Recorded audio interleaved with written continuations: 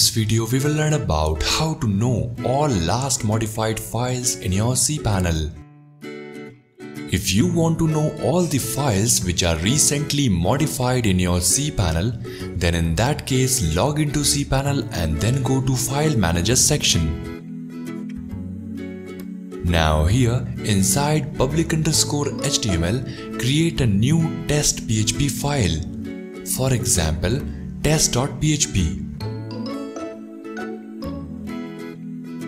Now here edit your PHP file.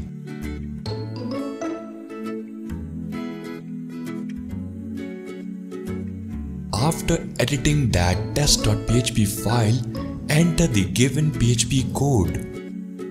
This code will search all the files which are recently modified in your cPanel. You can edit the value -2 according to your need. This represents last modified files in last 2 days. Now go to your web browser and then hit that file from outside. This will show you the list of files which are recently modified.